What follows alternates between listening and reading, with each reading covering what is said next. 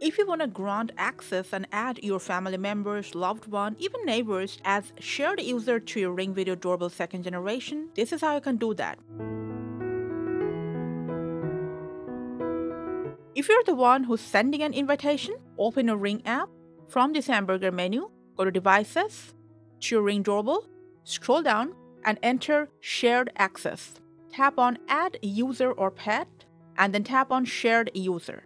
First of all, you might have multiple Ring devices, so from this list, just choose whichever device you want to share access to. Toggle on your Ring Doorbell, and from this pop-up, tap on Grant Access. Now after that, tap on this email bar and write down the email of that person you want to send invite to. And then finally tap on Send Invite.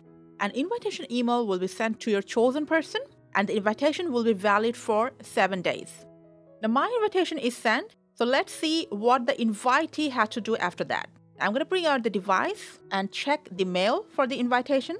Now please remember that person you've just invited must have a Ring account. If they don't have a Ring account, there will be an option in the same mail to create an account.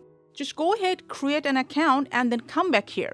If you already have an account, tap on Manage Access. Tap on the browser of your choice, log into your Ring account with your email and password. Verify it when prompted. And after that, from this hamburger menu, go to Control Center, scroll down, and tap on Shared Users. Scroll down. This is your invitation. To allow it, tap on Manage. If you agree with the invitation, just tap on Accept. You're successfully added as a shared user. See, my location is also shared with that person. Now get rid of this and enter your Ring app. From the hamburger menu, go to Devices. The Ring Doorbell details will be available to that person as well. Press on Live View and you can immediately access Live View and all the history of that device. You can also answer any call made by the Ring Doorbell.